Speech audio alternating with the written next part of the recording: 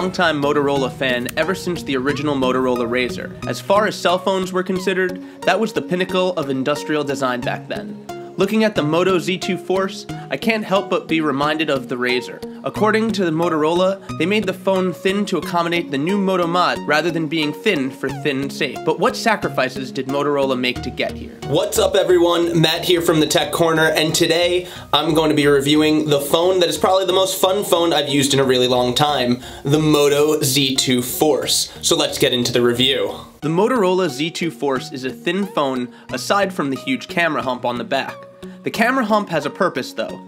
It's to hold on to the Moto mods with the help of magnetic pins on the bottom of the back. The Moto mods are the big differentiator for this phone and its little brother, the Z2 Play. Without the Moto mods, you get an all-metal phone with a 5.5-inch Super AMOLED display with a 1440p resolution. It has a fast fingerprint reader that performs navigation functions if you let it. You get a 5-megapixel LED flash on the front and dual 12-megapixel cameras on the back. More on that later. You can quickly charge the phone with the included USB-C cable and 15-watt turbocharger. And you can use that same port if you want to use wired headphones with the adapter that they've included in the box. If the included 64 gigabytes of internal storage is not roomy enough for you, you can also add 2 terabytes with a micro SD card, or the next biggest size you can actually buy. Unfortunately, because of the metal build, it doesn't have wireless charging out of the box, and while it comes with a water-repellent nano coating, it shouldn't be submerged in water. So you know that screen I mentioned? Motorola made it shatterproof. It isn't made of glass, so it's less likely to crack. If you do happen to crack it, Motorola says they will cover you for up to 4 years. The downside? It scratches. Because plastic is so much softer than glass, you'll get scratches over time. Make sure you're careful with that shatterproof screen. Motorola has been using a mostly clean build of Android on their phones for the past few years now, and it really pays off.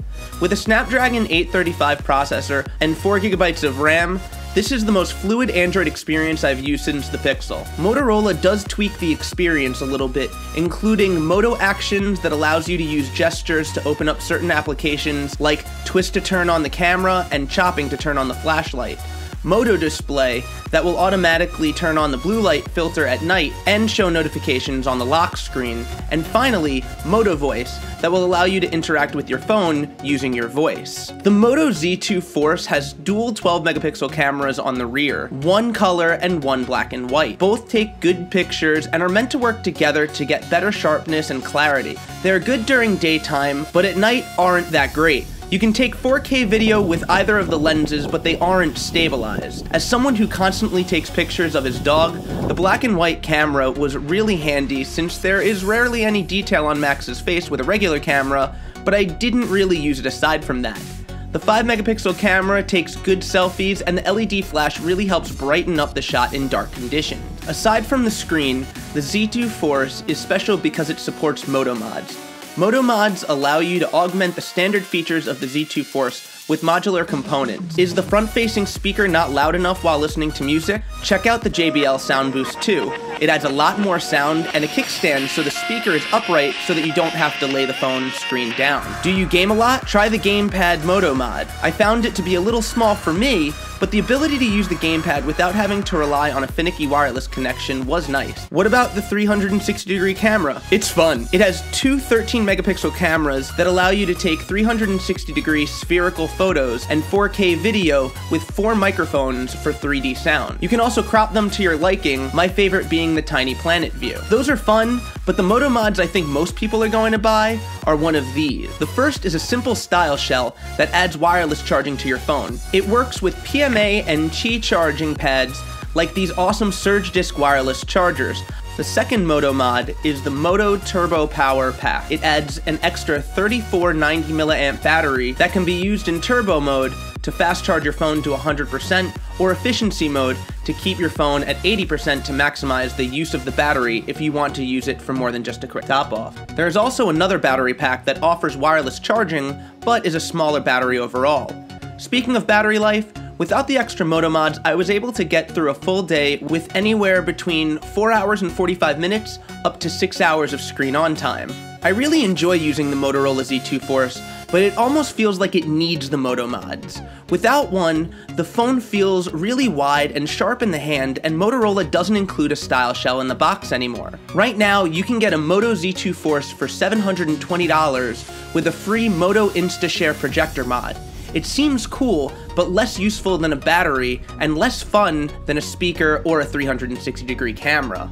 That price puts it up there in cost with other 2017 flagships, some that offer standard features like waterproofing and a headphone jack that the Z2 doesn't offer, even with a Moto mod. And that doesn't include those other Moto mods I mentioned earlier in the video. Want the JBL speaker? $80. The gamepad? Another $80. Want the style shell? $20 for a standard one, and $40 for the wireless charging one. How about the 360-degree camera? $300. But Motorola doesn't even make the Moto mod I really want. A keyboard. Different carriers and companies may have different deals going on, so make sure that you shop around, and you could also use last year's Moto mods if you have them already, so that you can save some cash.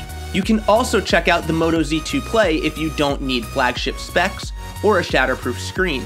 That phone also comes with a headphone jack and a bigger battery.